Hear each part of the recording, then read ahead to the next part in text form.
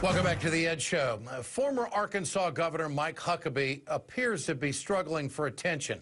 On Breitbart Radio, he invoked the Holocaust to slam President Obama's Iran deal. This president's foreign policy is the most feckless in American history. He's so naive, he would trust the Iranians, and he would take the Israelis and basically march them to the door of the oven. This is the most hideous thing. This Iran deal should be rejected by both Democrats and Republicans in Congress and by the American people. The Anti-Defamation League blasted Huckabee for the Holocaust comparison. The group has been critical of the Iranian agreement, but called Huckabee's comments, quote, out of line and unacceptable. Huckabee stands by his remarks, and he's campaigning on it. Joining me tonight on a rapid response panel, Congressman John Garamendi of California. Also with us tonight, Katrina vanden Heuvel, editor of The Nation, which turns 150 years this month. Congratulations. Thank you.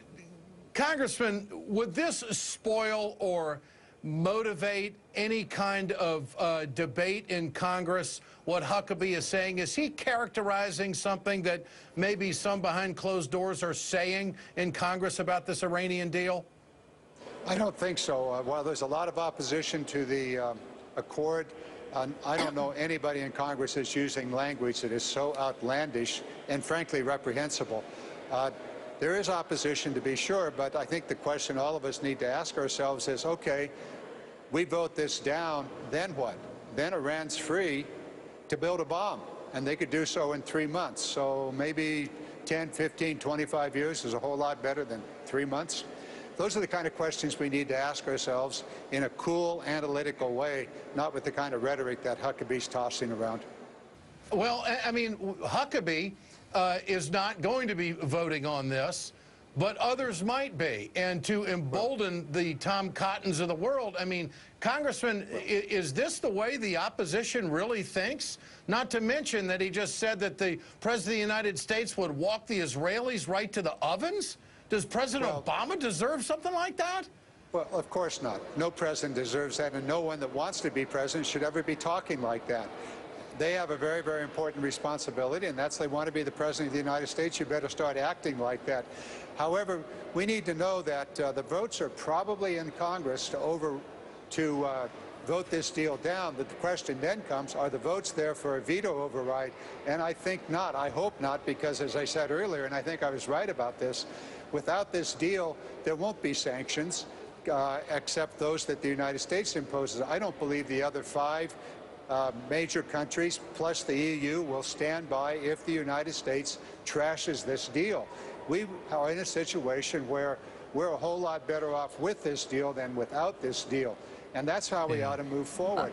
You need those votes to ensure that the president can veto what would be so destructive for the United States. I think those votes are going to... Well, I think the votes are going to be there at the end of the day. Right now, there's a lot of huffing and puffing and beating of the chest and phenomenal rhetoric, particularly from the presidential candidates on the Republican side.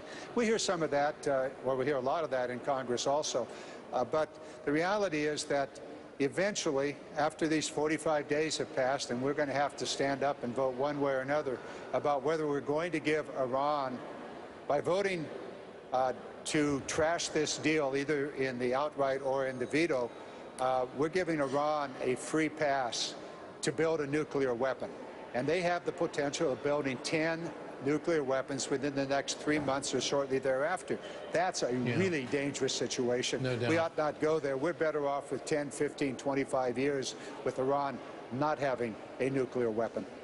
Congressman John Garamendi, Katrina vanden Heuvel of The Nation. Great to have both of you with us on the Ed Show. Thanks for the conversation. Still ahead.